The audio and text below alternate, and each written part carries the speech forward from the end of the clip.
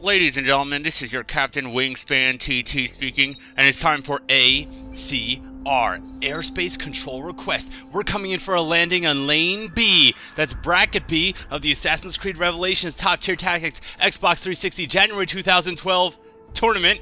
Okay, and we're here with Templar Killer, Blake Draco, Dark Assassin, Dinalaristic, and Freaky Chuckles, and of course yours truly, your captain. Now, Bracket A, we saw Bracket A. We had some really good gameplay from Ruby RK93. From everyone else, but Ruby pretty much owned it. He owned me. I'm pretty sure he has the bill of sale somewhere on his desk. But jumping into B here, this was a really interesting set of matches. I think it was generally a lot closer, okay, than the previous matches from Bracket A. I think that the players here, you know, were just a little bit overall closer in skill. They're also a little bit closer in total experience. We have a very much more even distribution of prestige and level and all that stuff. And Blake Draco just can't catch a break because I got him as my contract twice in a row, and I was running my favorite smoke and throwing knives here. He's got his smoke too, but I have the long-lasting smoke, so you can cut. Oh shit! Okay, right, I forgot that happened. Well, see, I remember right after that happened, I had asked him over the microphone, like, oh, does he have the double length smoke? And the correct answer was yes, he does. I did realize that the Thespian was my pursuer there. Freaky Chuckles coming in for the 300-point kill. But the thing about throwing knives you got to remember is, although it can stop your pursuer, it can slow them down and allow you to get an uncontested stun. You also, during the animation of throwing knives, your character takes about a 2-foot step towards the person. They step 2 feet and then throw the throwing knife. So if the person's already within like 5 feet of you, you can't realistically use throwing knives to defend yourself. Now at this point, you'll see I see there's people on the roof, so I start walking away. Why? Because if that guy was my pursuer, which he's clearly not because I still have a pursuer, I didn't want to be right next to the edge so that he would be able to just drop down on me and get me. That's the thing. If you see someone's on the roof, you hear the whispers, if they're in range, and you think it's possible that they could be your pursuer, don't stand next to the fucking roof. You're giving them a free uncontested kill. And the Dark Assassin here, I was just filling up my meter, waiting for Incognito. Here comes the Thespian. It's clear that she's my pursuer, and here we go. BAM! People always ask me, how do I know it's my pursuer? Well, first of all, I'm psychic. But aside from that, I cheat. But aside from all those things, there's a couple things you need to know. You know, there's different. Now, see what I did there? I threw the throwing knives. I knew he has got the smoke bomb. So now see, look at that. Because I'm patient, I always talk about patience, and I've fucked up before. I know I fucked up in my videos. I know I've said be patient and then run into things, okay? I threw the throwing knives. I waited to see if he used smoke or mute, knowing that these are good players who would probably do that, and then just stayed outside of range. Now, again, going back to like, how did I know that someone was my pursuer? Well, there's a couple of reasons. But first of all, you just want to listen to whispers. People who are your pursuer are going to want to maintain. Oh, this is very smart. People who are your pursuer want to maintain line of sight on you. So if you see someone who's trying to maintain line of sight on you, like if you see a character you think that they are your pursuer, try to break line of sight. Go around a corner, put a pole in between you, because as long as they don't have line of sight on you, they're losing meter. They could lose their lock on you, and no one wants that to happen. See right there? I know that guy right there.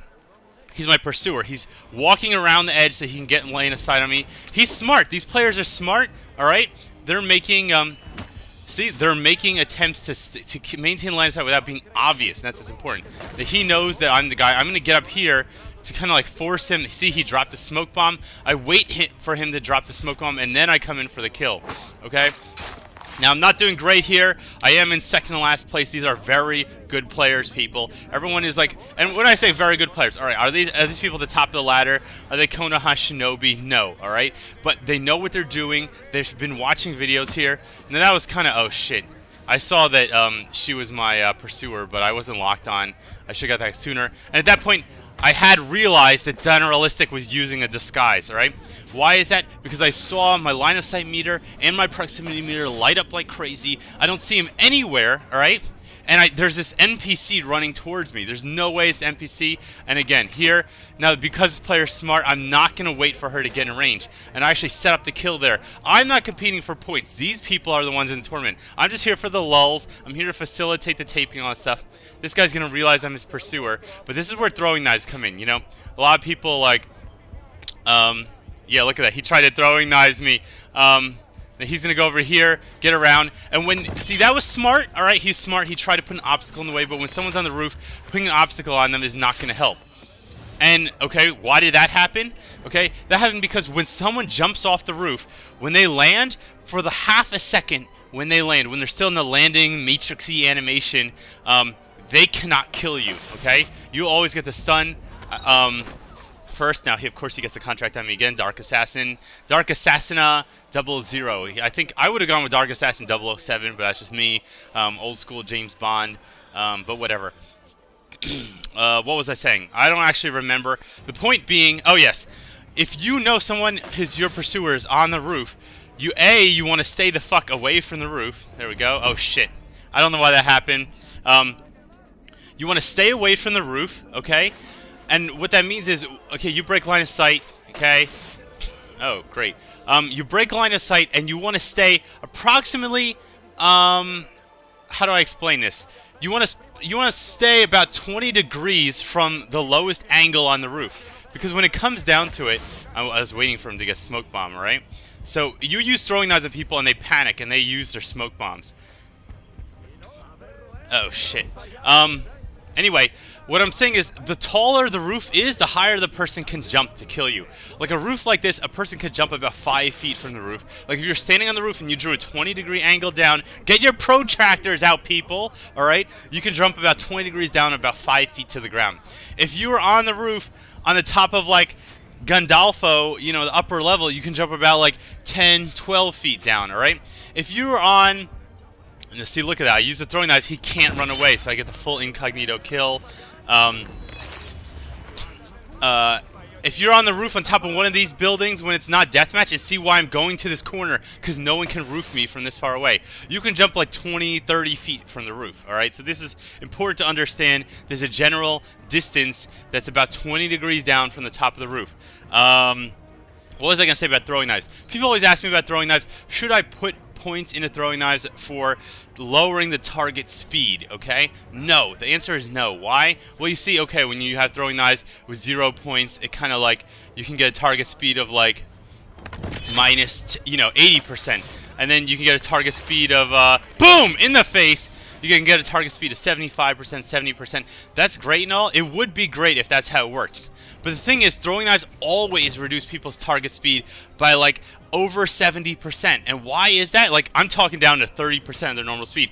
Because while you're hit by throwing knives, you can't go into high profile, you can't fast walk. So automatically, you can't walk fast, you can't jog, you can't run, alright? So effectively, yes, your walk speed is reduced by like 20%. Oh my god, does it get any better? Now, I didn't realize he was going to get stunned, or I would have waited for the focus. Or maybe I shouldn't have, considering that was about to happen in Dinnerlaristic. I feel kind of bad for getting the open stun, but whatever. If you get an open stun on someone, 90% of the time, they either fucked up, or they're terrible. You're not going to get an open stun, really, because you deserved it. There's no such thing as deserved open stuns. There's really no reason why a good player should get open stunned, and I've been open stunned. You know, sometimes I'm like, my hand is on the right analog stick instead of on the buttons, and by the time I go to press it, like... it just shouldn't happen, and I feel bad every time I open stun someone. I'm like, they not like this, not like this. You remember that from the Matrix? No, probably not, because it was a dumb line. No one's gonna remember. And this is all about patience. I could have started working to Freaky Chuckles earlier. He's probably thinking that that guy right there was his pursuer because he got smoked by him. All right, but it wasn't. It was me, and this is why. This is why also it's good in Deathmatch. You know, I know in the earliest Deathmatch videos I said the opposite of this, but it's been a while. I've played a lot more games since then. I spent a lot of time learning, okay? It's... oh, shit. Is this my pursuer? Yes. And you see what okay, hold on. I'll get back to my original point. I feel in general in Deathmatch, the best thing to do, because it's a small map, is to stay in the somewhat public, open area, stay blended into a group that way. Okay? Wherever your target is, you can get an early line of sight on them, alright? B, you can start building incognito meter faster, because I'm pretty sure the meter builds a little faster. Look at this. Again, throwing knives, and then patience, alright? When you're against bad players, just going for the kill. But good players, throwing knives, wait for the smoke bomb on you, then move in for the kill once they've wasted their ability. They might still have a second ability they use on you, but if they use both their abilities, most players are going to be very afraid to use both their abilities on you. But you stay in the middle of the group, you build your meter, you allow yourself to kind of like, oh, I dropped the smoke too, but that's it. I'm pretty sure he's got the long-lasting smoke and he's going to get out of it first. And we get the contested kill. That's pretty much the end of the round. This was Bracket B, Deathmatch against Freaky Chuckles, Templar Killer, Blake Draco, Dark Assassin, and Dynileristic. Okay? I can't make fun of his name. My name doesn't, like, fucking mean anything. I'm Wingspan TT. I hope you all enjoyed this match against some great players. Obviously, I think I did very well in this round of Deathmatch. I hope you learned something, and I hope you'll come back for the next video of ACR. R.